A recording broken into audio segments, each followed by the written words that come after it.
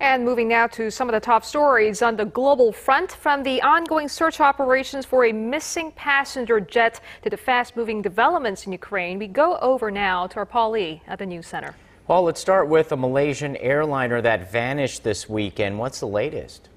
Well, there's still no sign of the plane or the 239 people who were on board.